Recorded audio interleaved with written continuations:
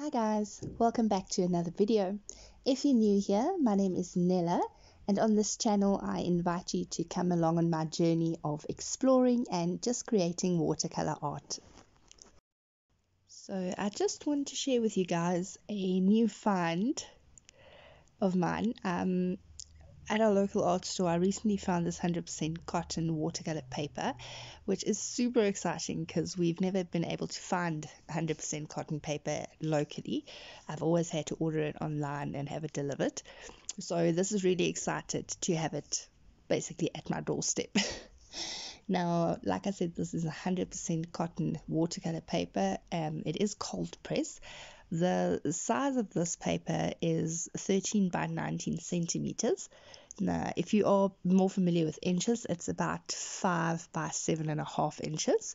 It's also a 300 GSM paper, and each pack contains 10 sheets. Now, they do come in different sizes, so I only took the small one so we can test it out for today. I'm not familiar with the company or the brand, but I did notice that they do have a wide range of paper products available. Okay, so having a look at the paper itself, it's got a very nice tooth to it. It might be a bit heavy for some people, but if you turn it around, the back also has a finer tooth to it. So I'm keen to see if you can paint on both sides. I'm not sure, but for this video we'll be using the front. Just a little disclaimer from my side. I am not sponsored in any way, shape or form by the brand or the company. Today's review is done in my personal capacity, and the opinions in this video is my personal opinion and has no affiliation to the company or the brand whatsoever. As per usual, I'll be taping down my paper to my board, and then once that's done, I will transfer my image onto the watercolor paper. I'm going to leave you with some relaxing music as I paint, but do remember to stay tuned until the end for my final thoughts on this paper. I'll also have today's reference photo linked down in the description box below.